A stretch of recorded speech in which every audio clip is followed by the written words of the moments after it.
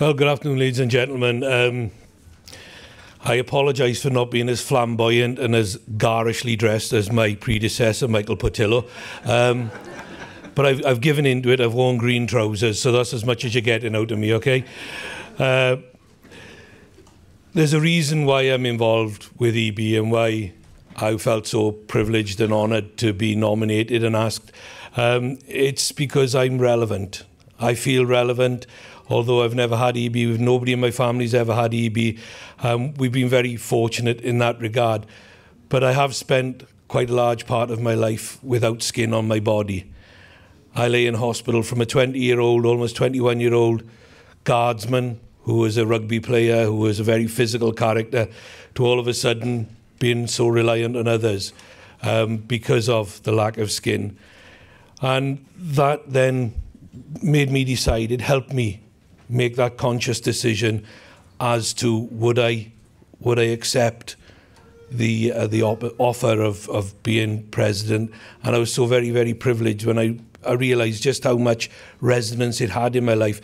And I was listening to Jim speak there, and he mentioned wound healing. Well, I've been involved with wound healing for an awful long time. It started life as the Phoenix Appeal, then went on to something else, and now it's called the Scar Free Foundation. And I've been involved in that, and I'm the lead ambassador for that, which I've done for the best part of 30 years. And it's so relevant. And I remember opening the centre in Manchester, and please don't take offence if you're that way inclined as to how they do their research using salamanders and newts, but they do grow their legs and their tails back. You know, it's true. But it's all about finding out how that works, finding out is there any way, and eventually at some point I'm fairly certain they'll discover it. How long it'll take, Lord only knows. But it is all about finding out how Mother Nature actually can regenerate itself.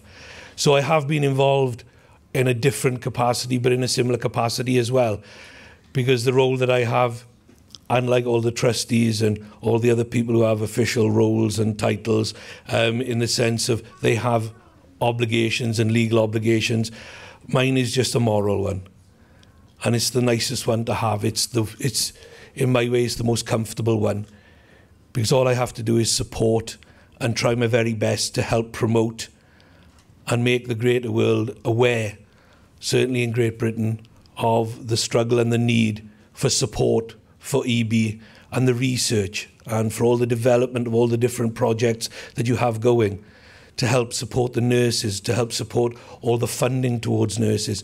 That's the role that I have. And I'm so privileged to take that on. And I'm so happy, and it's also, I might as well tell you, I've given up doing all my military work.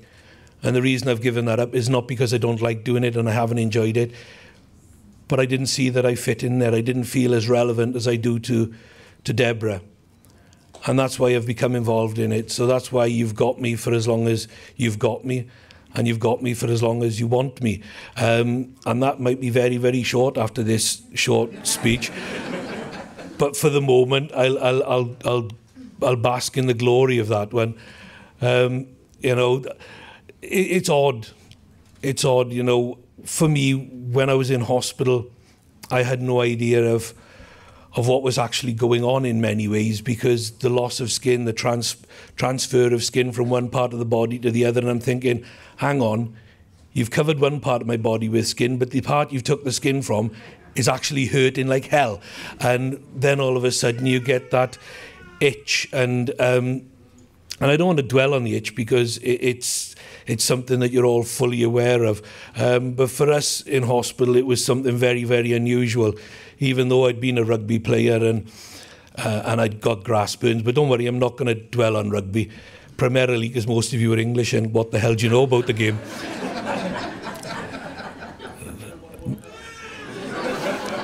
Yeah, with a South African who had to come on so you could defeat Wales. But we won't go into the finer points of that one. Trust me, you can heckle as much as you want. I got a microphone, okay? And it's not this is not my first rodeo.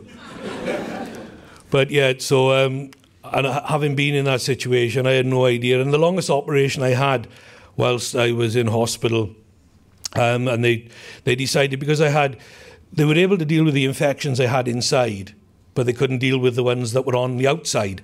And they did two things. That one is very normal for plastic surgery, but the other one was very abnormal, and they didn't follow nice guidelines, because fortunately for the military, in times of war and situations like that, they can cut corners, obviously in the benefit of the patient, but they do, and they take chances.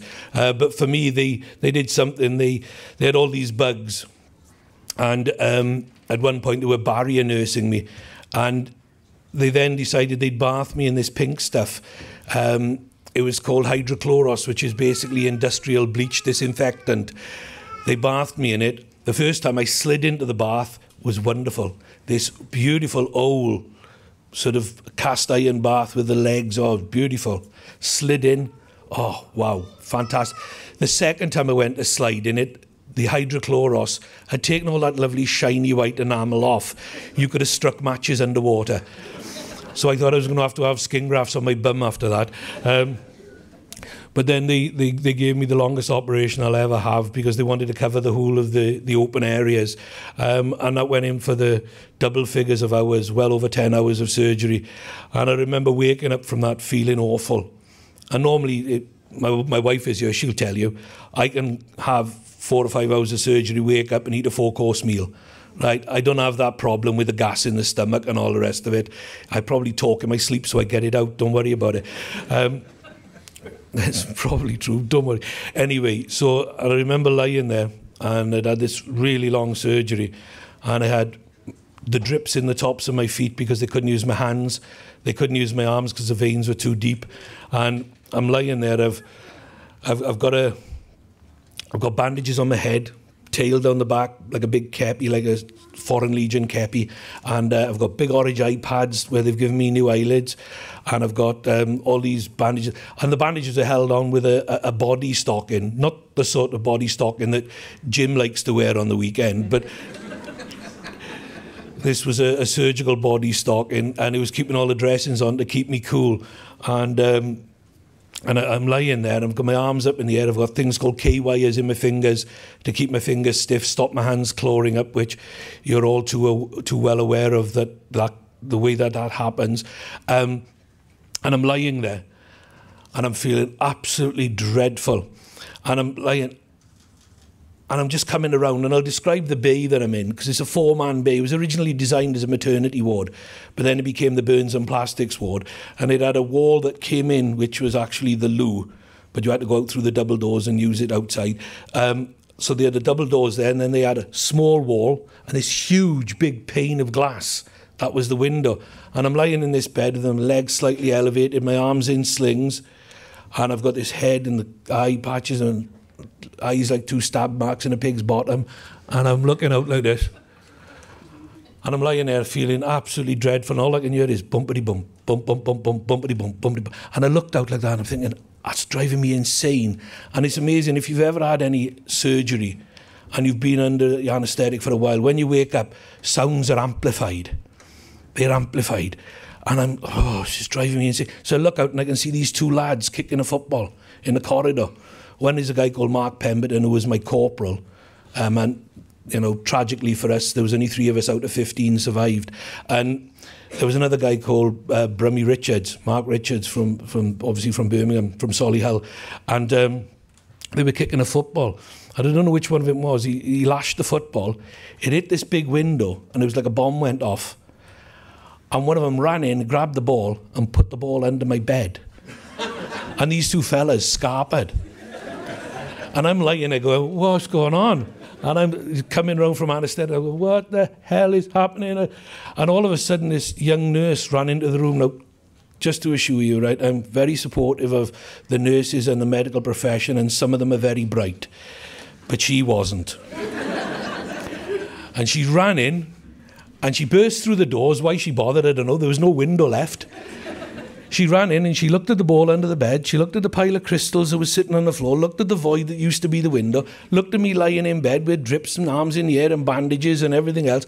And she kept doing this sort of quadruple take. And she went, tell me, did you do this? Not the brightest bulb on a Christmas tree, right? The silly mayor. But anyway, that's another story. But anyway, those are some of my experiences in hospital, and I'm not going into all of them because there are some younger members in the audience, and maybe it's a bit too adult, some of the stories. But it was a very funny place. It was a very funny place. And the stoicism and the support that we had from people, and the stoicism from the other patients and people who had been patients, who had been there and done it all before us, because we weren't the first guys and we weren't going to be the last. But we had all that support. And when I look at DEBRA and I look at all of the community and all the people that I've been fortunate to meet so far, and I see people that I haven't met yet, and I know I will, if I don't meet you today, I will meet you over the future and for the length of the time that I'm involved. But what I do know is that nobody does it on their own. Nobody gets it on their own. We all enjoy the company and the strength that other people give us. And together, we can achieve so much. Apart, we struggle. But together, we can also support each other, and we can help to bring a certain amount of happiness to each other. And ultimately, a lot of it is a state of mind. A state of mind that we can all see something happen in the future, can be bright. How far down the line that is, we know things are changing, we know things are happening, we know these great scientists and medical people are making a difference, and the pharmaceutical companies, now that they're starting to think about it and get on board, things will change. Things will change. And for somebody to benefit tomorrow, somebody suffered today. And that's the way I've always looked about us that got burnt. You know, the First World War, all of those people, Mackindow and Gillies, Mackindow in the Second World War, Gillies, Harold Gillies in the First, they made a difference. They made a difference. And ultimately, that's really all DEBRA is trying to do. That's all you lot are trying to do, make a difference. And there's been the long-asked question forever, for time immemorial, why are we on this planet? Why are we here? Well, it's very straightforward. We're here to make a difference. What our Lord and Master's got in mind for us, we will find out when we get there. But until we get there, whilst we're here, it's just to make a difference. That's all it's about. And as long as that difference is a positive contribution to somebody else's life, we make a positive contribution to our own. And that's why, ladies and gentlemen, I'm so very pleased and proud and privileged to have the role of president. Sadly, it doesn't give me any great power, because I've got a crazy, mad, bad hairdo, so I do take on a semblance of the sad, mad, bad and crazy bloke in America. But, you know, you'll just have to do with the fact that I'm in that honorary titled role. But it is a privilege to be here with you. I'm so glad, and I'm so glad to have met the people I've met. And, yeah, enjoy the rest of your weekend. I hope you enjoy my tenure. Have a great, great weekend. You know, but I do question the weekend you chose.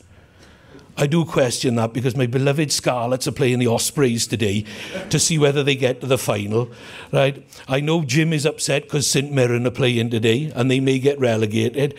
Seriously, there is so much rugby going on today. Who chose this weekend? But look, it is what it is. But hopefully the outcome for everybody at the end of it will be the same as it will be when the Scarlets win. Enjoy the rest of it, and thank you very much for having me. Thank you.